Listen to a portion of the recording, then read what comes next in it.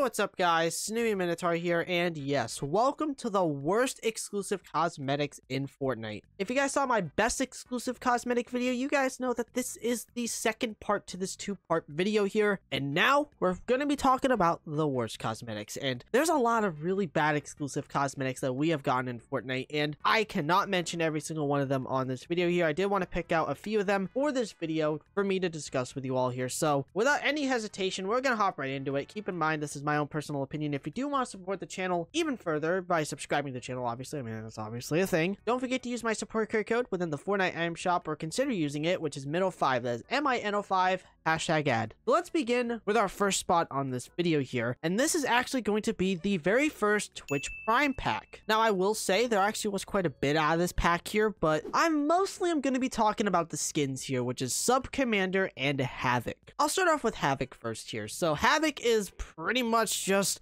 a Raptor reskin. It's really nothing crazy. It does have a decent color scheme with it being black. I do really like that. Also, I will say he has actually a really good back bling, but the skin itself is just very unoriginal, and it's just another one of those reskins. I get this is one of the first ever exclusives we ever got in Fortnite, but literally one of the next exclusives that we got after this was Royale Bomber, which was another Raptor reskin, which was way better in my opinion. Havoc is just not really a great exclusive skin, and it doesn't really scream Twitch. Well, I will say that the Sub Commander skin, which I'll talk about right now, does kind of fit into that context here, but again, it's just a very basic, boring skin. I will say that the purple on him, while there isn't a lot of it on him, is not terrible. It's just a very bland skin, and that's really sad, because I actually will say that the second Twitch Prime pack with Trailblazer was way better than what we got with this first one, even though the first one did come with quite a bit of cosmetics, like also a glider, a pickaxe, and a few emoticons. But overall, this first Twitch Prime pack really wasn't anything crazy, and I actually will say it really is one of the weakest exclusive skins, more or less in terms of both the skins in general here in the game. Alright, so this next one here is going to be a little bit controversial here, but I really wanted to talk about these here on the channel. I've mentioned them in videos before, but never really got the chance to really talk about them here up until right now. This is going to be the creator bundles. Now, you might be wondering what these even are. Essentially, a hand-selected group of content creators back in 2022, this happened twice by the way, had the opportunity to have their own cosmetics in the game. They were not icon series, even though I actually would say that they should have been, and they essentially had their cosmetics be themed around their logos, which is pretty cool. There was banners, sprays, and emoticons for all 7 of the content creators who did get them, and I will say this was a huge accomplishment for them. You know, huge congrats to them for getting into the game. That's great. But you might be wondering to yourself, why are these on the worst list for cosmetics here? Well, I will say this. The idea for these cosmetics was pretty cool, but the execution and the way you essentially even attempted to try and get any of these was horrible. Because number one, these were one-use codes, meaning that pretty much one person can only use a code, and then you would get this. I mean, that's fine and all, but when there's a very limited amount of codes, number one, and number two, you had to essentially watch a lot of these content creators on Twitch and get points to get them, which was pretty cool. I know they did giveaways, things like that. I know there was other ways to get them. I remember people were having bots on these Twitch streamers that were literally stealing codes and selling them for like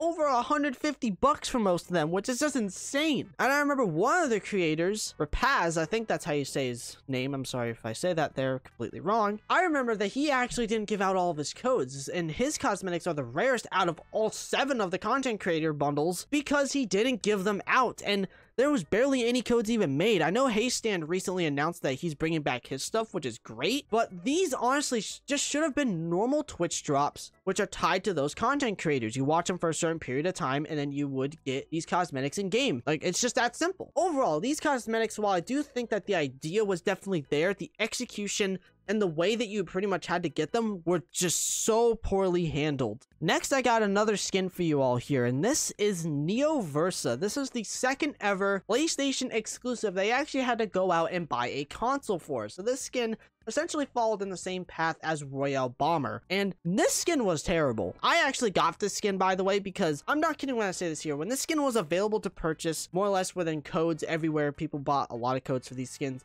I remember codes were going for $5 for this skin at one point. I think it went lower as well. I think at some point, I think it was at like $3, which that is absolutely insane for an exclusive. But anyways, Neo Versa, in my opinion, is just not a good skin. And the reason why she's actually making this video here was the timing of her release. She was released in season 9, by the way. And this was literally the exact same season to when we had the original Versa skin come out. So essentially, they made a blue version of Versa, a skin that came out the exact same season, might I add, only for them to put it behind a PlayStation bundle. This skin just felt extremely rushed, just that then they can push out a new bundle for PlayStation. I don't know what to really say. Like, this is just a very boring skin. It's nothing to really write home about, and it's just absolutely lazy in my opinion. This is one of the most laziest exclusive skins in Fortnite that we ever got. Oh, but now it's time to piss off people again here, ladies and gentlemen. You guys knew he was gonna make this video here.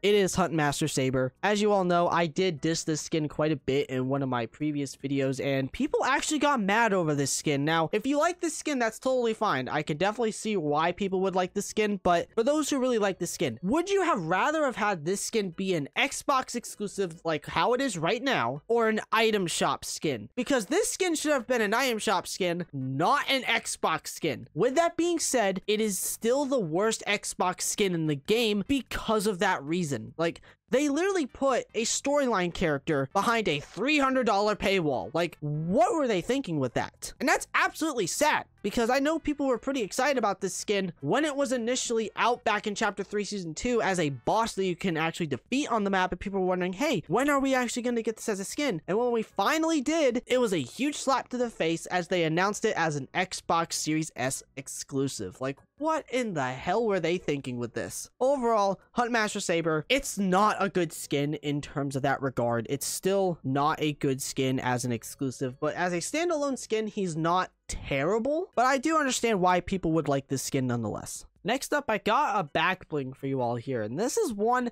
that's probably even more lazy than Neo Versa. And I'm not even exaggerating when I'm telling you that here, because this back bling is called Poison. And you might be wondering to yourself, Snooey, I have this. And well, I mean, I don't know if people even got this back bling or whatnot, but let me explain this back bling here, because people probably have this in that kind of context here, because this back bling is actually a reskin of the Treasy back bling with one of the edit styles that he came with, the custard edit style. It's literally that edit style. They literally took that edit style and made it into a separate back bling. And you might be wondering, how do people even get this? How did people even get this, more or less? The way you had to get it was by reaching level 200 back in Chapter 5 Season 2 before April 9th out of all dates. Apparently there was a bug that happened, and for people who did reach that point, they got this backbling as a compensation for saying sorry from Epic. And yeah, there's not much to really say about it. They literally took an edit style from an already existing cosmetic and made it into a separate backbling. Like, what else is there to say about this? It's just not good at all. It's nothing to write home about. Literally, you can have the other backbling on and there's literally no difference. I'm dead serious with you. Next up, I wanted to talk about the Fleet Force bundle. This is a bundle that was released for Nintendo Switch, and this came with the Electric Claw pickaxe